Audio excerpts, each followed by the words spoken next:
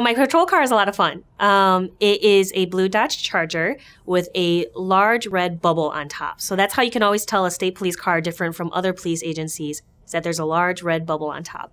When activated, emergency lights all over the car are activated. It's lit up like a Christmas tree. It's really fun. There's also probably about 4 or 5 different buttons that I can press to activate different types of sirens. When I'm emergency driving this patrol vehicle, I'll go anywhere between 90 to 130 miles an hour, which is really fun, but it also gets me where I need to go.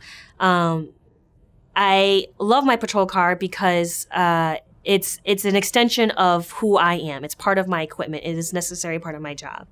And part of my job means responding to places very quickly. If someone is on the other end of 911 and screaming and calling for help, I need help, that this patrol car gets me there. Sometimes I have to do a lot of maintenance work, like switching tires out. I have to make sure that the tires are filled with air. In the back of my patrol car, there is every equipment that you would ever possibly think that you would need.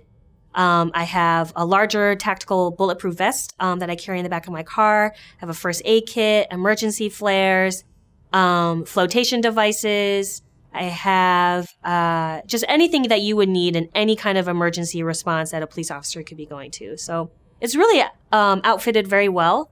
And I always have a really strong source of pride in my car. And sometimes I'm transporting victims. Sometimes I transport suspects. But it's just like my second home. I feel very comfortable in it, and I love it.